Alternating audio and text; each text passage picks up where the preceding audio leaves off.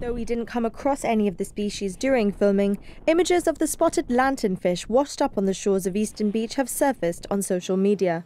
The fish is found in depths down to 1,000 meters and grows up to 11 centimeters.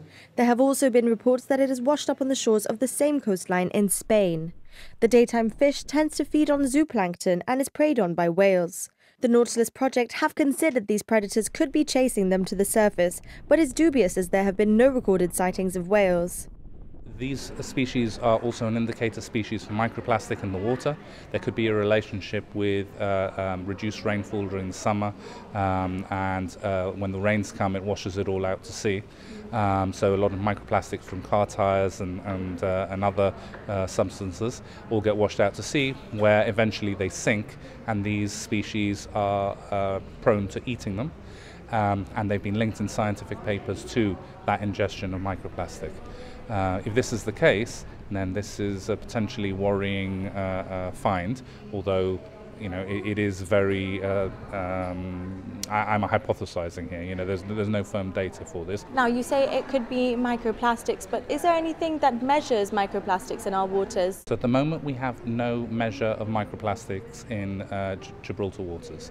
What we have done, so the Nautilus project has done a couple of spot checks of sand samples, and we've checked that under a microscope and found microfibers in sand from beaches. And that's to be expected because that is pretty much ubiquitous wherever you go.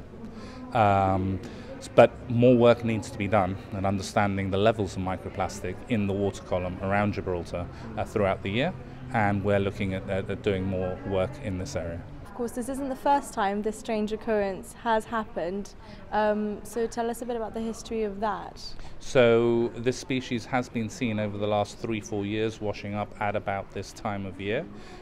This is data from the Department of the Environment. So now that this has been discovered, are you going to be doing any further research, perhaps even a dissection, to recognise whether your hypothesis is correct, find out if this is microplastics? We got volunteers looking along the coastline trying to find these fish.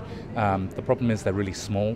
They're about 5 centimeters, a lot of the ones washing up. And as you can appreciate, dissecting a 5 centimeter fish is not exactly easy. From what we've done so far, there's been no evidence of any microplastic or fibers that we've been able to find, which is a good thing, really. We will continue monitoring the situation, see if anything turns up.